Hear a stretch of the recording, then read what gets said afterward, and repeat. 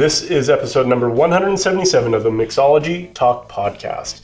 And we are continuing our conversation around spirit-free cocktails, mocktails, virgin drinks, whatever it is you want to call it. I don't think we've actually landed on a name for these style of drinks in the industry, but basically really interesting, very thoughtful adult beverages that aren't just sugar bombs. So who better to have that conversation with than the brand ambassador for Seedlip? This is the number one base spirit alternative, if you will, for non-alcoholic drinks. And she's going to give us some tips, tricks, and advice on crafting really interesting spirit-free cocktails. Now, this didn't come up in the interview, but if you're looking for inspiration for drinks in this style, I highly recommend checking out their website. I know they have a book that's really highly acclaimed in this category as well. So they have some great resources for inspiration around spirit-free drinks. So without further ado, I hope you enjoyed this interview.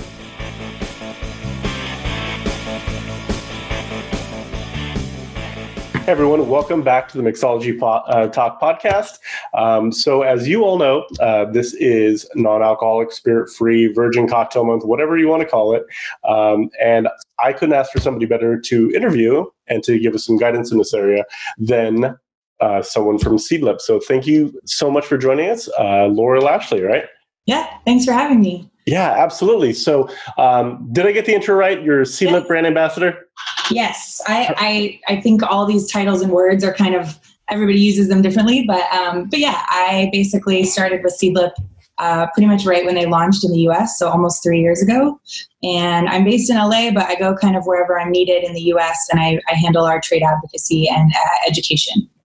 Perfect. And so before we kind of go down the road of talking about application and how to basically create a spirit-free cocktail, can you give us a little bit of backstory on kind of the creation? Like what inspired this? Like what's the kind of the root of its creation? Yeah, I think whenever I say that Seedlip is a non-alcoholic distilled spirit, I usually get like kind of a blank, like what? I love that there's, more awareness being kind of put to the non-alcoholic category. Obviously, like having a month dedicated to spirit-free NA cocktails is a great example. But I think the idea and the concept of Seedlip is still a little bit confusing, which is totally fair. It's a brand new idea. But basically, the product was founded by Ben Branson, who is from the UK, and he about 5 years ago he has an interesting background. His family has been farming in northern England for about 9 generations, so over 300 years. So super agricultural like upbringing, and he feels very connected to nature and to farming and the land, and that's like a big part of who he is, and consequently, of course, a kind of a big part of what Seedlip is. But really the inspiration and the beginning of the seeds of Seedlip happened about 5 years ago. He was playing around in his herb garden, growing some rare herbs and plants, and he kind of wanted to see if there was anything he could make a little out of the box or out of the ordinary. So he started doing some research, and his research led him kind of down a rabbit hole to this book called The Art of Distillation that was published in 1650.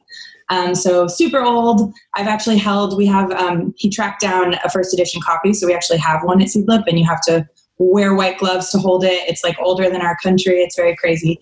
But it's a cool book, and it has a ton of like really weird old-timey recipes in it. But amongst the alcoholic distillate recipes in this book, there were non-alcoholic recipes too. And mostly at the time, the stuff in this book was being used as medicinal tinctures, and it really piqued his curiosity because he was finding that going out to eat and drink in London, going to Michelin star restaurants and really cool bars, and constantly sort of whenever he was asking for something non-alcoholic, being given like a Shirley Temple or a weird look from the server or whatever, and just kind of not getting that experience that he was hoping for. So kind of like those two things came together, and that's really where this idea to create a non-alcoholic spirit started. So yeah, that was almost 5 years ago, and now we are in 25 countries around the world. We have our main office is in London, and then we have a team in LA. But yeah, like that's kind of how it all came about and how we got here. Yeah, and it's interesting. I think you guys hosted talk at Tales of the Cocktail like 3 or 4 years ago, I want to say. And that was the first kind of introduction I got to your product. And it was really amazing. And in not only the product, but kind of the mentality around non-alcoholic, because correct me if I'm wrong, in my experience anyways, it was always kind of an afterthought. Yeah. This is something I've heard a lot. This is something I personally have been experienced to, of, you get that ticket that comes in a window and all of a sudden you have to scramble and you're like, all right, I got pineapple juice, I got orange juice, I got some cranberry juice because it's got to be pink or red, right? And I got simple syrup, and you're looking around for all these like interesting syrups to make something different and interesting. And it always turns out to be kind of this almost overly sickly sweet drink, completely unbalanced in comparison to the rest of the beverage menu. So it almost seems like out of place or almost an afterthought. So the mentality around being very deliberate about a non-alcoholic or spirit-free menu was really kind of a mental shift for me. And it really opened up my eyes of like, okay, kind of the same thing with Ben that you were saying, like you want to be able to provide that really cool guest experience for somebody that's coming in, if they're drinking alcohol or not. Yeah. I mean, that was always my experience too. I think as a bartender, before I worked for Seedlip, I was bartending in New York for about 12 years in a variety of cocktail bars and restaurants and like different settings. And I had the same sort of feeling, like whenever I would get, a ticket or a server would say, hey, can you make a non-alcoholic drink? It's kind of like roll my eyes a little bit internally because I was like, oh God, like I'm stressed. I have a lot of tickets. What do they like? Do they like ginger? And I realize now that that little internal eye roll I was doing was probably like a little bit of embarrassment, that I knew I didn't really know how to make anything super cool, or that I didn't have the tools or the time to like give that person the kind of experience they deserved. And everything I kind of could do was basically like a fancy lemonade. And I Pretty think, much, yeah. yeah. And that, I think now there's been so much incredible shift around that idea.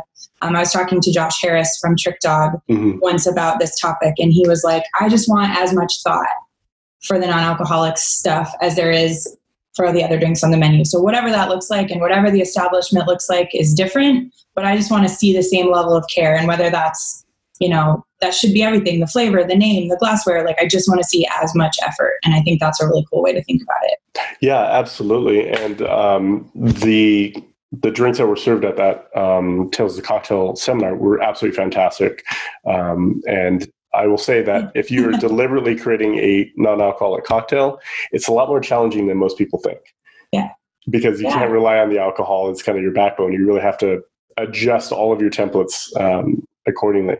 Yeah, that's, I think, personally making cocktails, my technique was always to kind of draw inspiration from the spirit base and then go from there. And I think that is how a lot of people think about cocktails. And it's hard when you take that alcohol away. You're like, okay, where do I start? And how do I make it interesting? And how do I make it balanced? And I think that's something that is really cool about Seedlip, because in addition to getting the guest experience of the beautiful bottle and having the drink made in the same way as somebody getting another craft cocktail, you do get to play with those flavors, and you do get to have your creativity like sparked by the base, which is the Seedlip.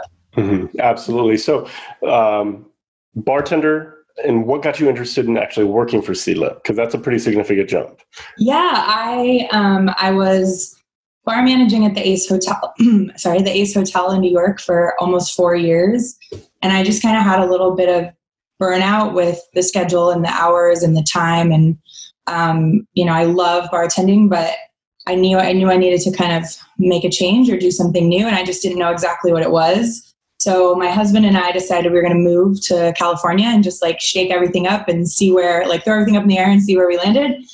So we kind of I quit my job. I didn't have a plan. I was going to drive out west and like figure it out. And then I got a call from an old friend that I had worked with at a bar. And she had gone on to work for Moet Hennessy in the UK and had coworkers who were now part of the Seedlip team. And they were building up the sort of beginning team in the US. And just, she thought of me, and my name kind of landed in like the right place at the right time. And I took the interview knowing that I was moving, and I didn't know that I would be able to actually take the job.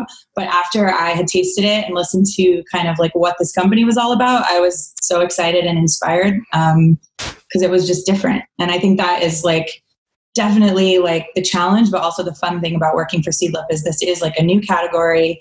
It's an unknown territory. It's an unknown product. There's a lot of work to do, but it's really exciting stuff because nobody knows where we're going, which is great. Yeah, and it's got to be one of the most frustrating things and most exciting things of kind of breaking down the boxes that people like to put stuff in and saying, hey, it's not really like that. It's kind of like this. But it's also part of the excitement. You get to educate them and kind of, open their eyes to a whole new experience, which is pretty cool. Yeah, that's actually like one of the most rewarding parts of the job is, encountering someone sometimes having an attitude like, oh, it's non-alcoholic, I don't care about that, or oh, that's dumb, that's not a spirit, or whatever the thing might be. I get to see people kind of change their minds in real time a lot, which is really rewarding and super cool. Yeah, so you must get a lot of similar questions then, like when you introduce this product to bartenders or even just general population. So what are some of the most common questions that you get and kind of some of the biggest pushback that you get about the initial introduction to it? Yeah, I think obviously the most common question is like, what's a non-alcoholic spirit? And like, why you call it a spirit if there's no booze? That doesn't make sense to me. And that is a totally understandable reaction. I think I probably thought that too when I first heard this idea. But I think what's really cool about it is we call it a spirit for a couple of reasons. One being that we want people to understand that it is the base of the drink, like it's the base spirit. It's not a mixer, it's not a modifier. It's like part of how we kind of educate people on how they're supposed to use the product is by calling it a spirit. And then also to just kind of pay homage to the fact that there is distillation in our process of making the liquid. So even though it's not alcoholic distillation, it's and it's not exactly the same process as you would use for something like a gin or a whiskey. It's still, we are distilling. We're using really quality ingredients. It takes a lot of time. There's a lot of care that goes into the liquid itself. So those are kind of the main reasons we actually call it a spirit. Absolutely. So this, if somebody wanted to make a version of this at home, this is not a matter of pulling a bunch of extracts off a shelf, throwing them in a bunch of water. There's a lot more to it than just that. Yeah, I think one other pushback or that kind of thing I get, especially from like really creative bartenders sometimes, is like, I can make this. To which we say like, awesome, go ahead. Knock like definitely.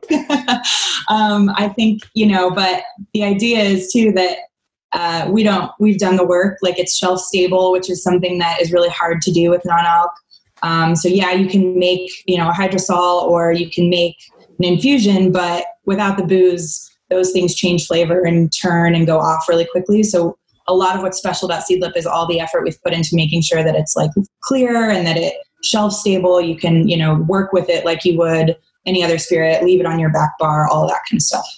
Yeah, and that's a pretty significant challenge, I imagine. Harder than it looks. Yeah, absolutely. So this kind of goes right into the area about cocktail creation. And I think we kind of touched upon this a little bit in the beginning of the interview, but we said it was very challenging to kind of do a mental shift for cocktails into spirit-free cocktails. What are some of the biggest challenges that you've seen creating a spirit-free cocktail? I think that the flavors that we often get from alcoholic cocktails, like bitterness, like tannins, things that are, almost not caustic, but almost like, give you a lot of, feeling on your palate, those particularly bitterness, those things are really hard to find in non-alcoholic ingredients in like the ready-made form. So usually when you're looking at juices or sodas or whatever, they have kind of a two-note, you can drink it in 5 seconds, you can, it's thirst quenching. And then the difference with an alcoholic cocktail is that you want to savor it and it like slows you down, and the alcohol kind of gives you complexity and lasting experience. And I think creating that in an NA drink is pretty hard. And it's something that I've talked with a lot of great bartenders about. Like, some people like to use chilies or, heat to do that with their NA. Other people like to rely on, things like bitterness, gentian, teas for tannin.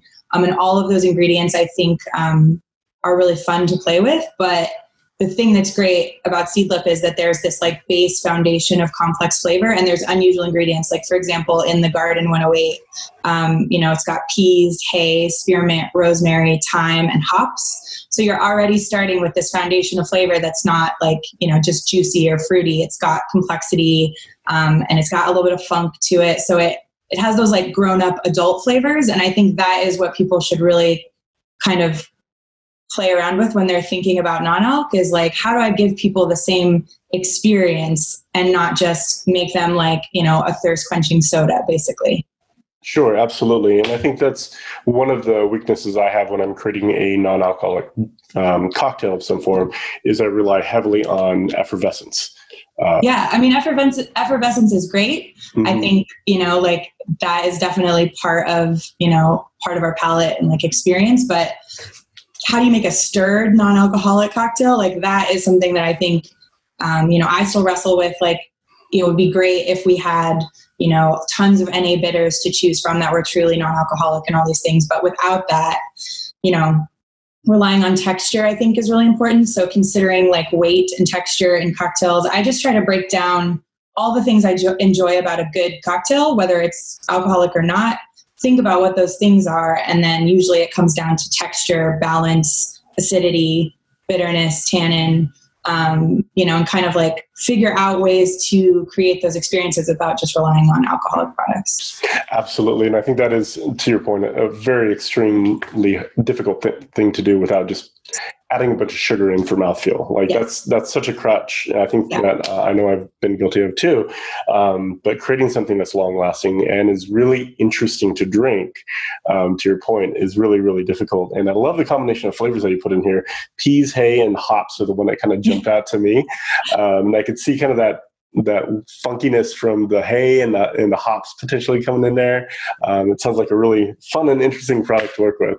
Yeah, this one, the Garden in particular, is really fun because it's super versatile. I think when you taste it, so all the Seedlip products are designed to be mixed. I should say that, like, first and foremost, they're all zero sugar themselves. Okay. And then, like you were just mentioning, it is really hard to create layers of flavor in non-alcoholic drinks without just adding and adding and adding sugar. So Ben really wanted to create a product that put the sugar into the hands of the bartender and not like, oh, you're already starting with a bunch of sugar content in this. So now if you add a syrup or a shrub or whatever, it's like just layering on sugar. So I think that's really refreshing because it gives you, more leniency with your other ingredients, and you don't have to worry about it getting like super, super sweet really quickly. But yeah, you can make the Garden, it has a savory note when you taste it. And I think if you want to use it in like a dirty martini application, or you want to play around with like, savory cocktails or Virgin Marys or anything kind of in that realm, the Garden works really well for that. But also you can make it really friendly and refreshing. It's delicious with like fresh berries. It's great with cucumber and mint. So you can like really kind of choose your own adventure with how that product in particular you want to, like, which characteristics you want to play with. Yeah, and can you go through your catalog real quick and just kind of describe some of the key points on the flavors on each one? Yes. So this guy is the Garden 108. Okay. So like I said, peas, hay, spearmint, rosemary, thyme, and hops. The 108 is actually, so all of our bottles have like a number on them, and it's a fun fact about whatever our lead botanical is. So for the Garden, the 108 is the average number of days it takes from the time you plant a pea until the time that it's ready to be picked. So that's that one. This is our Seedlip Grove. This is our citrus. And this one is blood orange, bitter orange, and mandarin orange with lemon, lemongrass, and ginger. So super citrusy, really fresh and light. And then this guy, the spice, is the sort of very first Seedlip, the OG. And this one is made with Jamaican allspice berries and green cardamom. Those are kind of the two really prominent flavors. And then lemon, grapefruit, American oak bark, and cascarilla bark. So cascarilla is like an ingredient that's in like a lot of Amaros, and Campari has cascarilla. It's like the bark from a Caribbean shrub. It has kind of like a nutty cola flavor. So this one is really aromatic and warm and kind of earthy. So yeah, they all have a kind of completely different profile and a different place in the non-alc cocktail family. Sure. And I know this is probably a common question that you get. Do these fit in similar spirit buckets? So like if somebody was going to grab the OG version spice, would this be an equivalent to like a bourbon or like a aged rum? Yeah, it's a really good question. Kind of a common thing a lot of people ask. Yeah, I think people kind of want to know like, hey, how do I work with these? Or how do I substitute these in like formulas and recipes that I already know? Mm-hmm. And we don't specifically like call them, like we don't call Garden the gin one or, Sure. Spice the rum one, because once you kind of say that you're like a fake something or a faux something, it's just like, like that's not as good. And also we don't want to be the veggie burger of like whiskey or anything like that. It's so funny. We actually made the same exact analogy on a Facebook Live a couple of days ago. That's really funny. Yeah. It's just like, as soon as you say, we're the faux, it's just not quite as good as the original. So we really want them to have kind of their own identity. But we do recognize, obviously, that like there are certain flavor characteristics about each of them that play well, where others like traditional alcoholic spirits do. So I often use the Garden in things that would normally have like a tequila or a gin base, just because of all the kind of green, fresh, savory notes. Even like somewhere you might use a cachaça or an agricole because it has kind of that grassy, savory quality, which I really like. The spice obviously has, allspice, oak, kind of like whiskey and rum characteristics. So I think you can kind of play around. It works really great in like tiki tropical drinks because of the allspice profile. So I really like making fun sort of tiki inspired things with the spice. And the Grove is really versatile. I think like almost the way you would work with a vodka, but also it works great in low ABV drinks.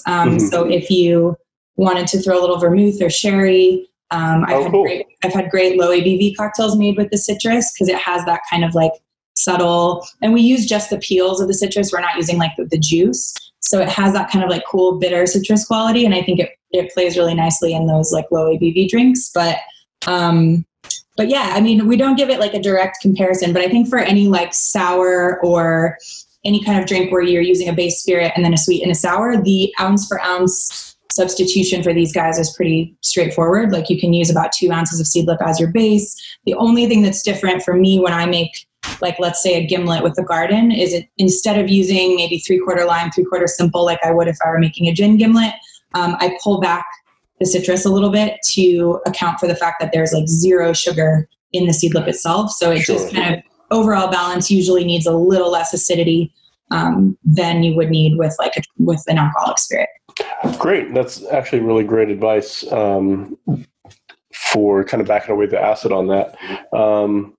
I was going to ask you something. I really like the approach that you take with this, because even though it is a non-alcoholic spirit, that doesn't mean you can't use alcohol in it. And I know that some people may kind of shy away from that idea, but low ABV is a really great way to kind of have the complexity and be able to have a handful of drinks, without getting completely bombed.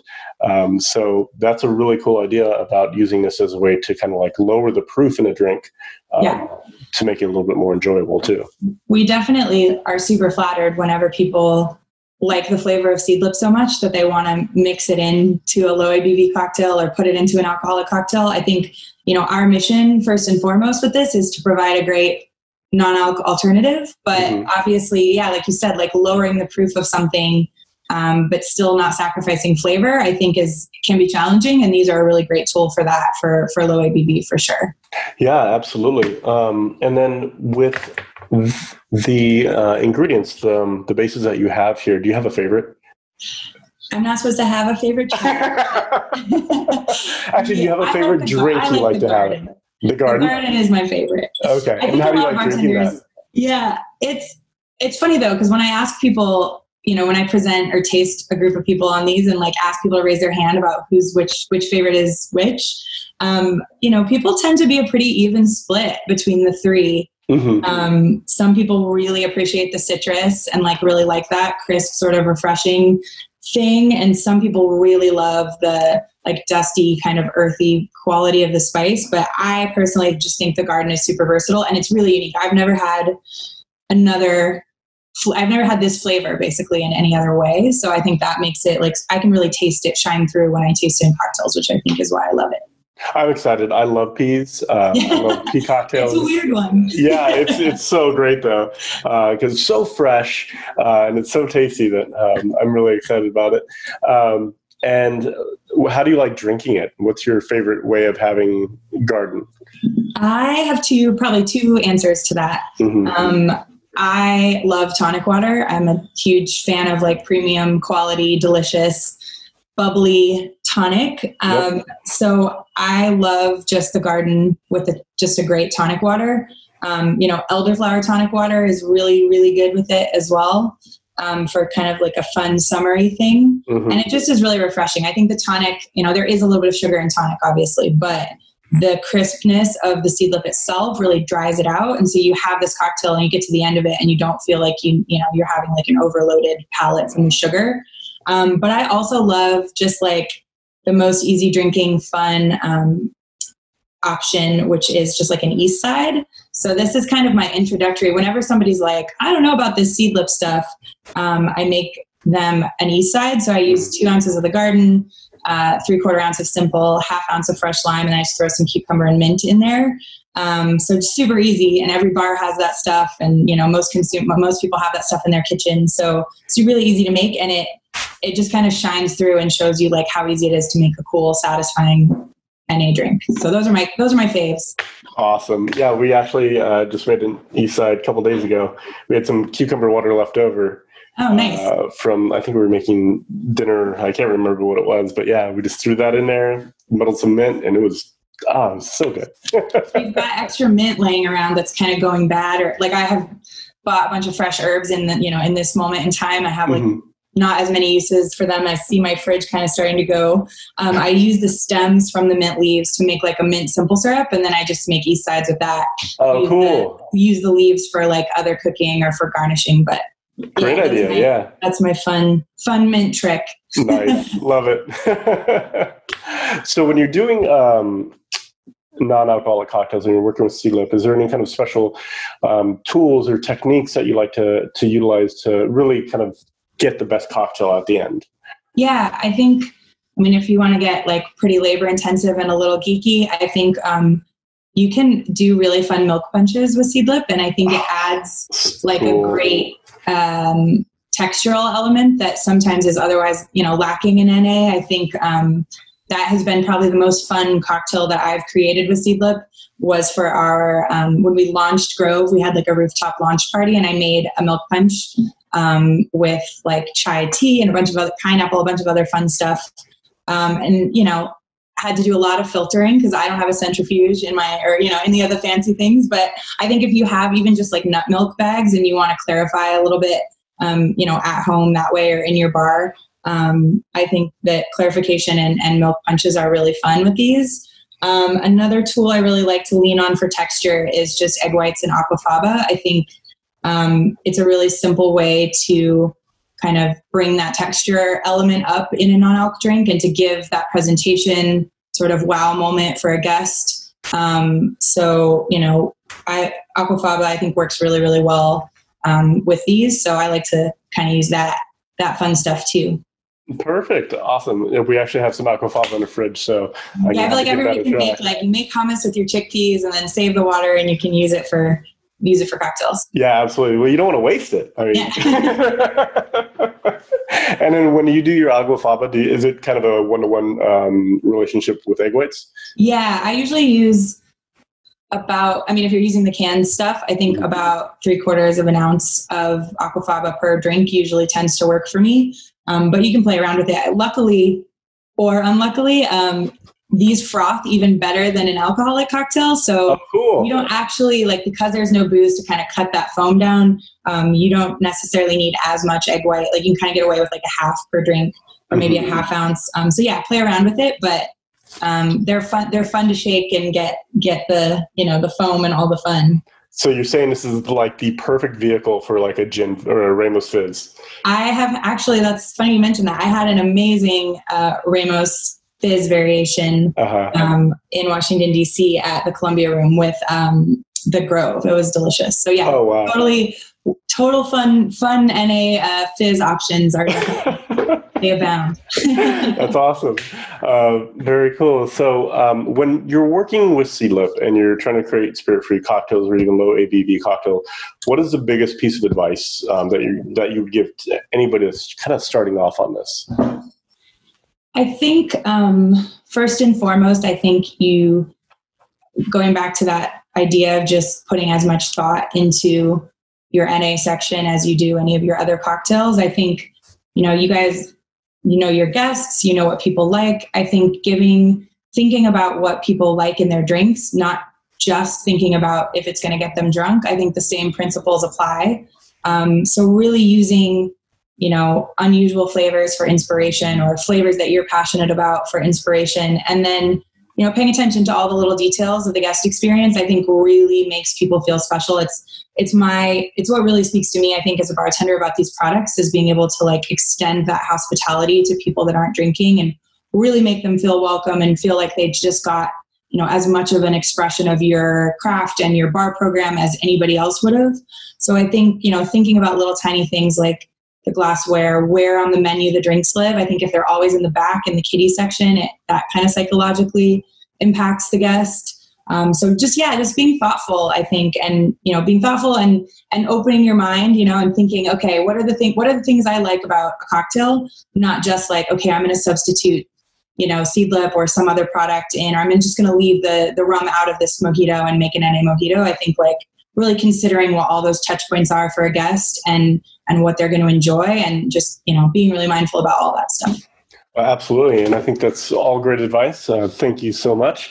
And once again, thank you for your time. Now, before we go, is there anything that you guys have coming up that you guys are excited about, new product launches, or any kind of new initiatives you guys are launching on your end? We are doing some really fun stuff with our social media platform right now. So all of our global brand ambassadors have contributed to a masterclass series on IGTV, making different cocktails with Seedlip. And they're all pretty simple, but it's a good place to get started if you're just starting to think about NA and kind of what works and what's fun.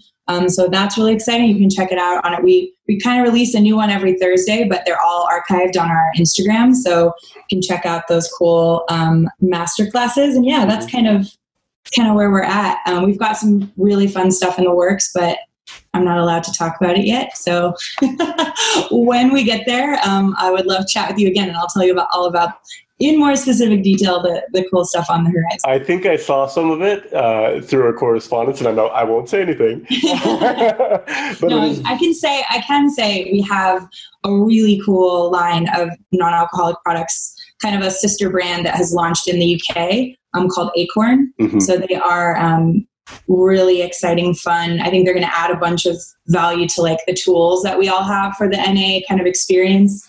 They're Verjus based, so really cool. Kind of different than Seedlip, sister brand, and they are coming hopefully very soon to the US. So when that happens, you guys will hear about it and get bottles to try and all that kind of stuff. And I think it's such a good compliment, because I was actually looking at it before a conversation and through the correspondence, and I think it answers a lot of the questions that people have when they talk about NA.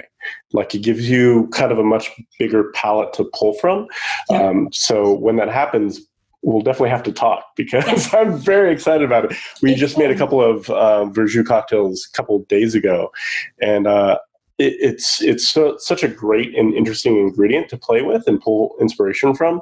And I don't think it gets a lot of recognition as a bar ingredient. Well, it didn't when I was tending bar a couple of years ago. It's definitely one of my go-to. I lean on Verjus all the time when I'm making, just for that, a little bit of acidity and a little bit of, that grape-based experience. But the Acorn products have incredible flavor profiles and are really complex and super, super interesting.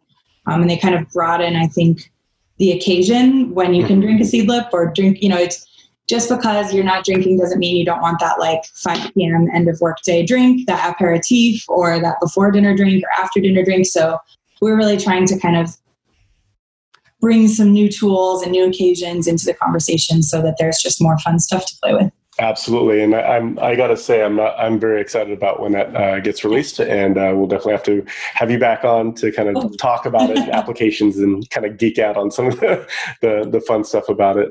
But once again, I can't thank you enough for your time and kind of sharing your knowledge and expertise with us. So thank you so much. Thank you for having me.